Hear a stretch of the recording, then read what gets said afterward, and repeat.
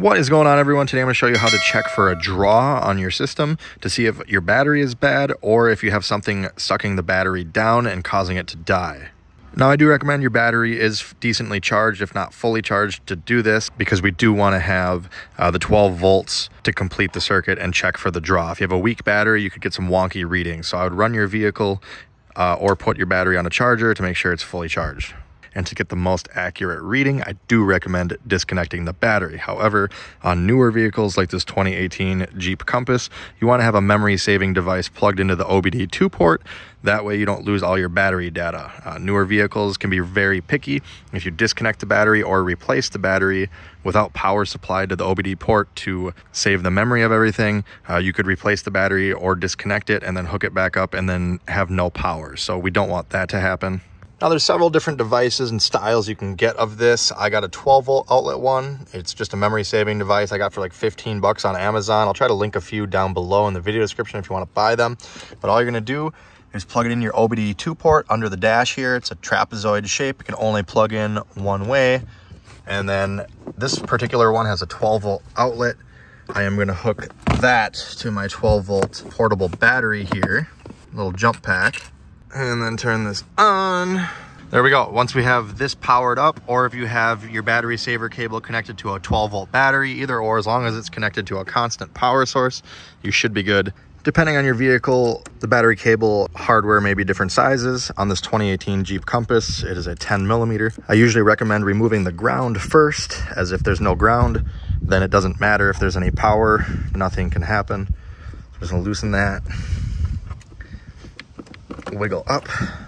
All right, so now to check for a load on the system, there are several different options. I'm using this one right here. It's just a Matco. I can turn it on. It's digital. It says 0.3, but I can zero it.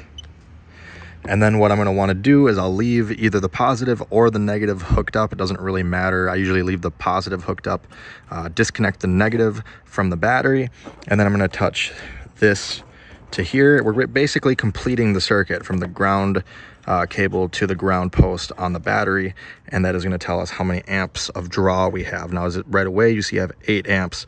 That is because the vehicle door is open and all that, so you need to make sure that the door is shut, everything is powered down, and even after everything's powered down and the door is shut, you want to wait a few minutes. You'll see this amperage drop down as certain devices power down. In some instances, it can take anywhere from 10 to 30 minutes for a vehicle to fully power down, especially once the security system sets and all that. So you need to be patient, especially if you have a newer vehicle.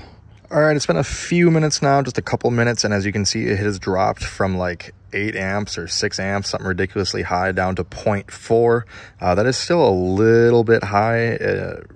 In my opinion, I like to see 0.2 or less, but as you can see, it's fluctuating between 0.4 and 0.3, 0.5. So we're going to leave it a few more minutes and just make sure everything's powered down.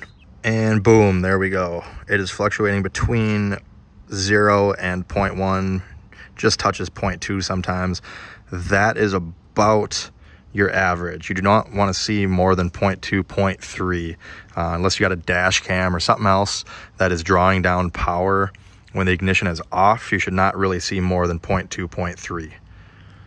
See, I broke the connection. It jumped up to 1 amp for a second when I reconnected it. So like I said, we are under the 0.2, 0.3 mark. We really don't have anything drawing the battery down.